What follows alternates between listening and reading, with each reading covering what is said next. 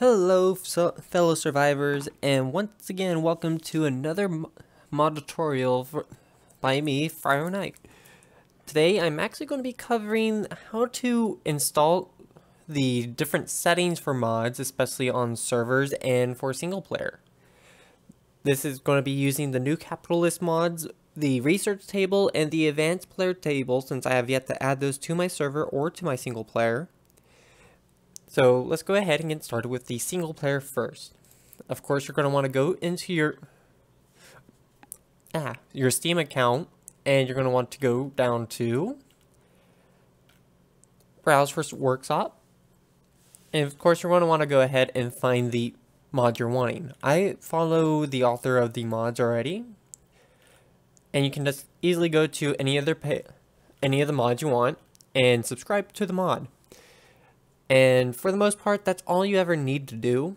But if you want to do special settings, such as removing certain engrams, or if you're wanting to set special prices, which on this table doesn't have that, but on other tables like the meet, sell, and buy table, you can change the prices on that, and that's what I'm going to be mainly showing you today.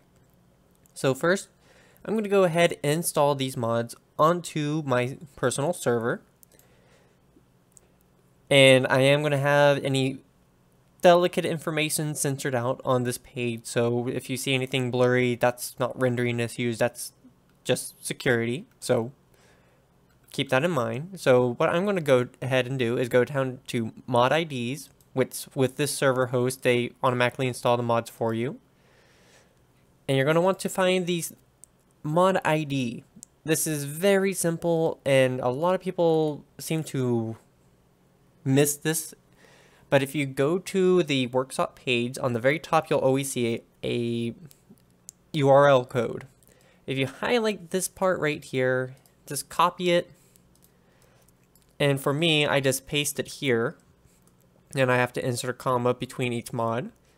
That's how you install the mod through mod ID. Of course, some mod developers will put it in it. I forgot what the term is now. Great. FAQ, that's what it was. Like on this one, he has a FAQ leading to the main FAQ, which he keeps all the mod IDs right here. So you don't have to go digging through to find them. And that one's the research table, so I'm going to just go ahead and grab the research table one, copy it, come back over here, comma, paste. And once again, that's all you ever need to do for adding the mods to your server.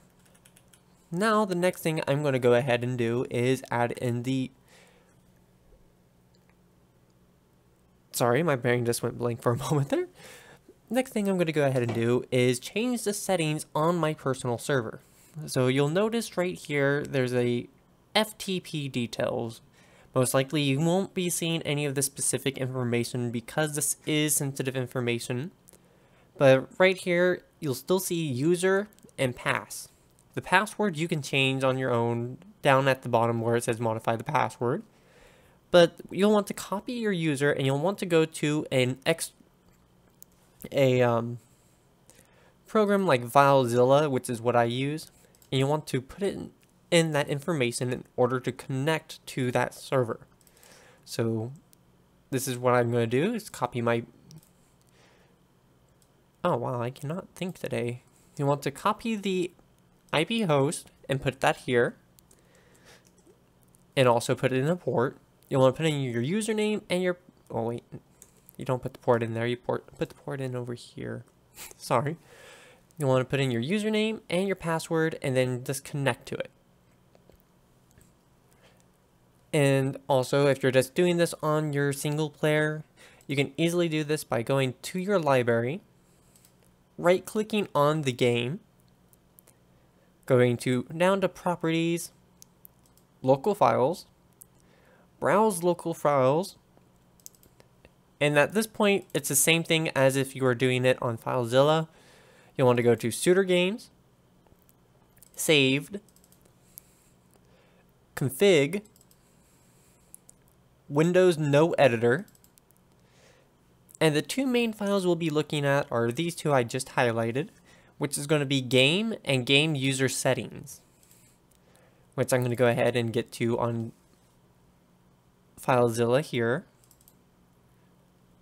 because the server will always overwrite the client side config, so you don't have to worry about setting it up client-wise unless you want to have it where your players can test out things on their own, like on an independent single player, so they know the exact settings and can get a feel for it without having to join your server, yada yada blah. Alright, configs, Windows, and the one I'm going to work on right now is the game.ini. This one is, and one second, I forgot I have to right click on this, view edit, and I use Notepad++ in order to do any file editing. You can use Notepad or any other word editing software, but I highly suggest Notepad++ because it's going to automatically set up everything for you. And to remove a engram from your server, what you'll need to do is, I'm going to go over to, let's see, which one was it? The research table. Oh wait, this is not the research table. That is the engram table, or not the, that's the advanced player table. One second. That was a goof of me. I want to go to the research table, go down to here, where it is server admin commands and settings. I want to find this code right here, disable engrams in the game.ini. This is what you want to copy and paste into your settings. I normally recommend doing it at the last one so you know exactly where it is. So copy, paste. And now that engram for the research table has been removed from my server once I save this. And when I restart my server, it will automatically apply as long as I make sure these files are uploaded back to the server. And there we go. Alright, the next thing I'm going to show you how to do real quick is just simply how to change the prices and everything. So you want to go to, instead of the game ini, you want to go to the game user settings.ini. You want to go ahead and edit it. And no, I don't want to keep that in file anymore. You'll just want to, and this will, you will also have to add in manually. What you'll see here, after all this, you'll start, this should be the last thing you see right here on your blank settings, which is the script engine game session, and that's basically saying how many players you can have maximum on your server. Mine's defaulted to this because of the fact that I'm using a hosted server and you have to pay for more slots. But you'll notice there's going to be other mods down here where you can insert their personal settings. Right here is capitalism, and you'll automatically see that, say, by fiber 100, by that 60. This is where you can change and edit either the amount or the price of certain items. So I'm going to go down here and let's say, oh, that's interesting. Okay, so I just remembered that on the capitalism mod for the props table, he has added 2 new things, so I will go ahead and show you what you need to do. So I'm going to go back to his workshop, go to the props table. Once again, I'm going to go to the server commands. You'll notice he has the commands for spawning the items, disabling the table, and right here is what you need. The adjust prices or disable items in the game user settings. So these are the settings so far. The parts I need is right here. So I'm going to go ahead and copy that. Come back to my file editor and just simply paste it. And now people are able to go ahead and buy these different things for the set amount of price. You don't need these in there, but if you want to change them, you do have to have them. Like right here, by the refreshment shrine is set to -1. By setting it to -1, it disables the item from being able to be bought or sold, depending on the table, within the game at whichever table it was supposed to be for. And like by piggy bank, right now it costs 5 gold. If I wanted to, I can set it to 50 gold, or I can set it to 1 gold. But of course I'm going to set it to the default, and I'm actually going to go ahead and change this for my server so you can buy it. The refreshment shrine, and let's see what's his default, which was 50,000. I'm going to go ahead and say 50,000 because that, I believe that is the maximum amount of money you can have anyways. So once you've set up these, you want to go ahead and save the file.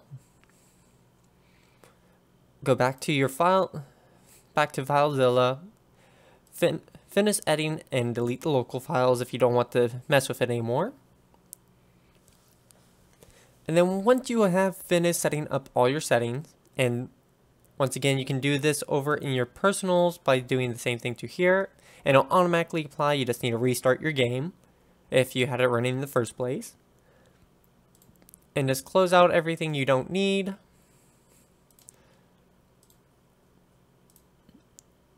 And I was just stupided and clicked on the wrong thing. Sorry about that. Give me one moment while I go back. And once you have set up everything, you'll just want to save settings and restart your game server. This does take a bit of time with my server because there is a lot of mods. And I'm just going to go ahead and skip through this because you don't really probably want to sit here and watch this just loading bar the whole time. So, and it's really simple to set up settings like this. There's not much to it. You just need to make sure that you are putting in the right codes for whatever you're going to enable or disable. And I will go ahead and say, if you, on the disable engrams, you don't have to disable it. Let's say you want the player to be able to get a certain engram, and these can actually be set up for the vanilla engrams too, though I don't know the codes for them, so I wouldn't be able to say any examples. If you want to just change, let's say, the engram cost from 0, like it's displayed here, to 30. So you'll put 30 here, that'll make it cost 30 points, and you'd want to set engram hidden equal false. By having it equal false, that means that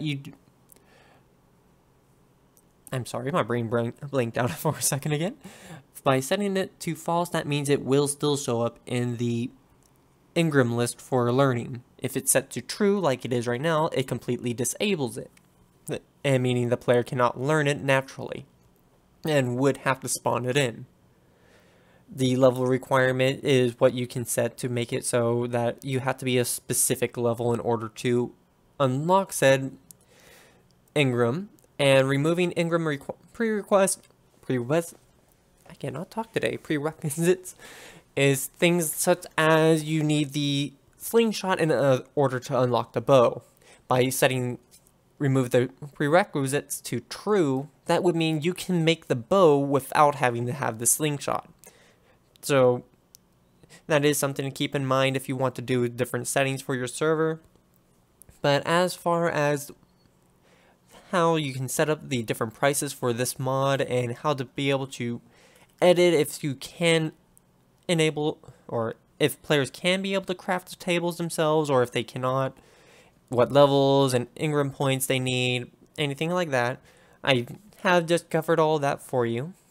As for the new tables, once I have gotten an area set up for it on my server, and once I get a little bit more familiar with it myself, I will most likely be making a video covering that, along with all the new props that the prop table has added, such as the refreshment shrine, and the different decorations that have been added.